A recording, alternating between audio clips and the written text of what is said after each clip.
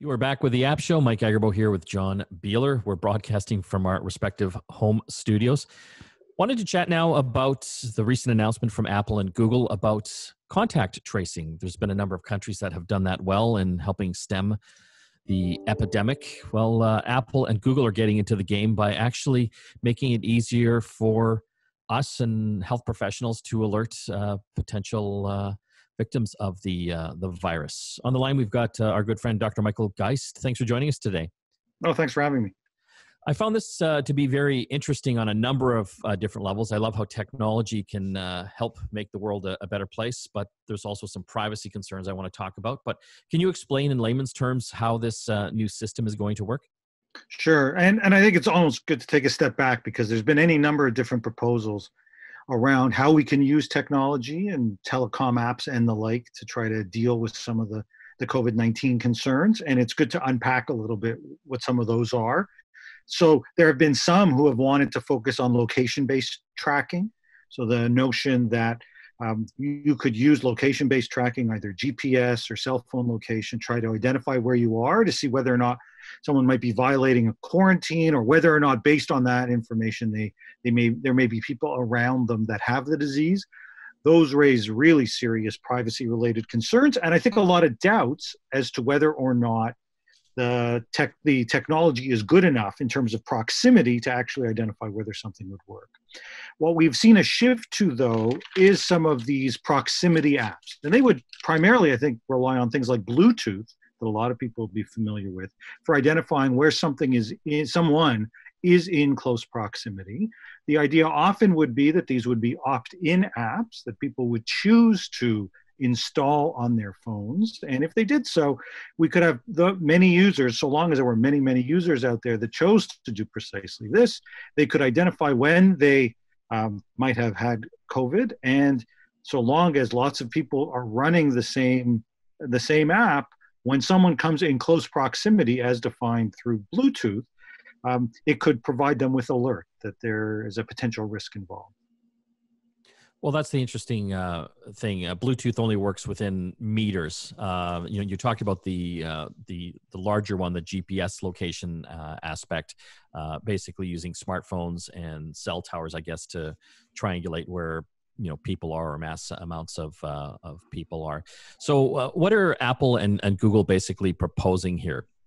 Well, what they've tried to do is put together basically an API format that would allow other apps to rely upon some of the specs that Apple and Google are producing.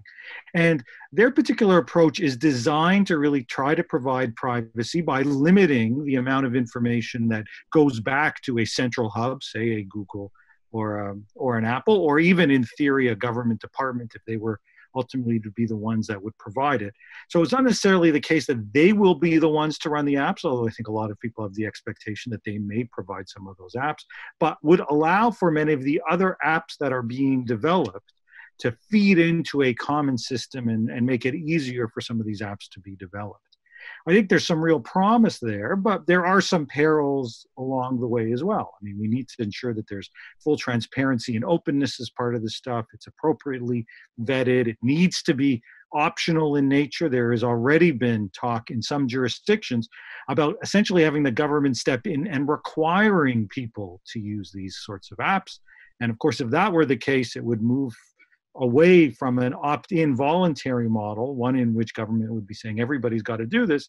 And so you're faced then with the question of, do I want to be tracked and walk around with this cell phone, or am I going to leave the phone at home, potentially feeding some risks that now I might not benefit from some of this technology, but at the same time feel uncomfortable about being traced.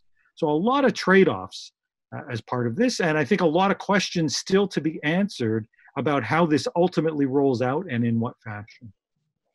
How anonymous, though, is the information that it's gathering that they're proposing? Well, it's not necessarily anonymous if you've got it.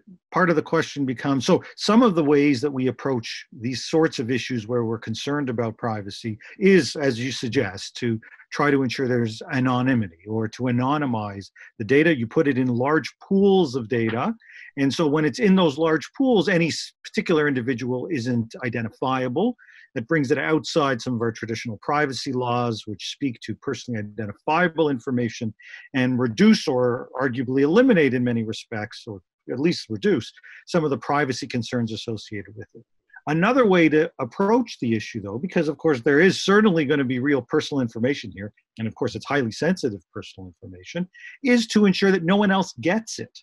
And so if you engage, for example, in data minimization, so you minimize who gains access, and if you also try to limit who gains access to this information, you might flush the information or remove the information after it's used on a regular basis. So, for example, provide tokens that are good for a single day, but then have a new token that gets generated each new day. The old information gets flushed, so to speak. And so the ability to track a particular individual would be significantly lessened. And so there are a number of different options out there. I think that's part of the reason why we need real testing and we need real transparency around these issues. I think you've started to see the privacy community say, well, we can see the potential for this. We also see some potential risks, though. And so part of the challenge will be, how do you ensure that you can benefit from this kind of process or this kind of app while at the same time limiting some of the potential harms? And that's focusing purely from a privacy perspective. There are an assortment of other concerns that can also arise from a more societal perspective when it comes to some of this contact tracing. And what do you mean by that? Well, I think we could identify a number of different concerns that could arise. So, for example, we're at a time when we are still trying to convince the public, especially as we begin to lessen some of the measures that we're undergoing right now, that they need to maintain things like social distancing, and that they increasingly need to wear masks and take a whole series of precautions, and that this is going to be with us for some time. There are fears that if you adopt an approach that says, well, as long as you've got the app, it's going to warn you if you're at risk. Does that lead us into an environment where people begin to sort of lessen some of the approaches that they take, feel more comfortable getting closer to people or discarding the mask or doing a range of different things because, well, their phone didn't buzz. And so they don't think that they're necessarily at risk. And so that potential both for a false sense of security as well as for changes in society that actually run counter to some of the messaging that we're trying to instill, or I think are some of the risks when we put this in. There is, this tendency at times for some to look at technology as a solution to so many of our different problems. And so to the extent to which people begin to say, well, there's an app for that. I don't need to wear the mask anymore. I don't need to worry about social distancing. It could actually cause more harm than good. How do you think that the identifier that I've had COVID in my app, is that something that the user would do, or is that something that would come from the health authority, or like how would that work? Because I could see there's a lot of potential for abuse there. I want to clear out the Walmart so I can go shopping, Right. Like those kinds of things. If the user is in charge of that, or they can just choose to turn it off and hide. Yes. Well, I mean, it's a great question. I mean, I think there's, as a starting point, we're hoping that there is this kind of a societal recognition that we are all in this together. Everybody is now, so many people, of course, working from home, dealing with all sorts of kinds of things that were unimaginable just a couple of months ago. And so the notion that people would abuse the system for that kind of gain, one would hope we wouldn't see it, but you're right. There is that prospect for misuse and abuse. And so there are trade-offs to be had. On the one hand, if you say, well, we want only the government to be able to turn on the signal, then that raises some pretty clear risks with the government now having that ability effectively to track where people are. So many of the systems that people are at least talking about in sort of a North American environment, in the United States and in Canada, have tended to say it's going to be on the user to opt in, and it will similarly be on the user to self-identify whether or not they are someone that has had COVID.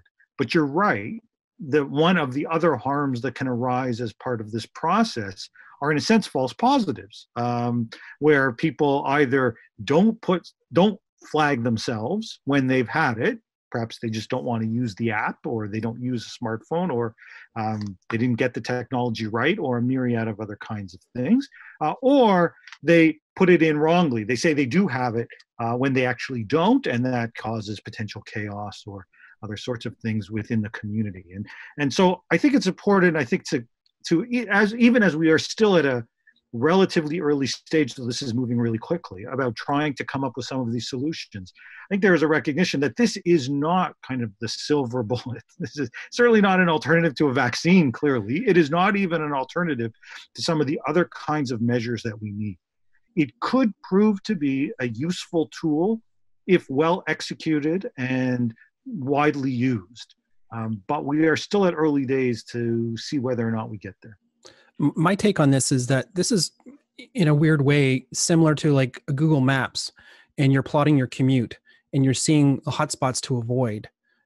That's one potential good use for this. Again, aggregating non-personal identifiable information.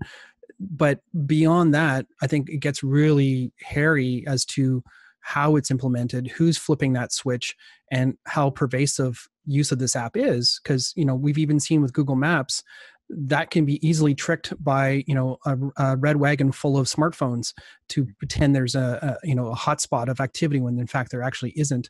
And people are bored. They're going to take any chance they can to have some fun with this kind of technology if given the chance, I think. Yeah, I think you're probably right. And I think obviously it's a discouraging statement on where we are today, when we recognize that activities or behaviors that would really run counter to essentially public health import are very real possibilities. But I don't think you're wrong. I think that there's a very real possibility. And even within the community-based issue, the potential for areas to be flagged as high-risk areas, wrongly, potentially, of course, can create long-term implications and effects, not just for the individuals that live in those communities, but obviously for the businesses that are there and the like. I mean, think of restaurants or other sorts of services that are just at the cusp of having reopened, given that we envision this as sort of in a phase 2 kind of process.